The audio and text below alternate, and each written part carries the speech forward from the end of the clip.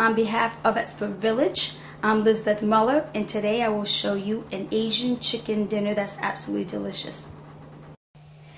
Okay, we're at the stove now, ready for the action, ready for the cooking, which is my favorite part.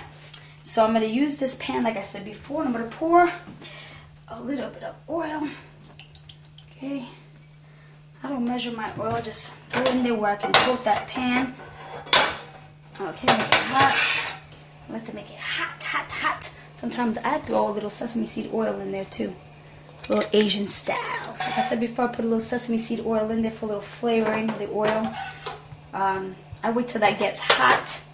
Okay, I'm going to throw in my vegetables and stuff. And first thing I'm going to do though actually is throw in the ginger, which is a spice, like I said, to just flavor it up. Sometimes I cut garlic and I put it in there too, but today I'm just going to work again with the ginger. So I'm going to throw it in there. Make this real hot. I have a gas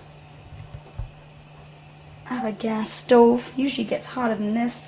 Just waiting for it to get a little hotter. Starts bubbling up. Move it around.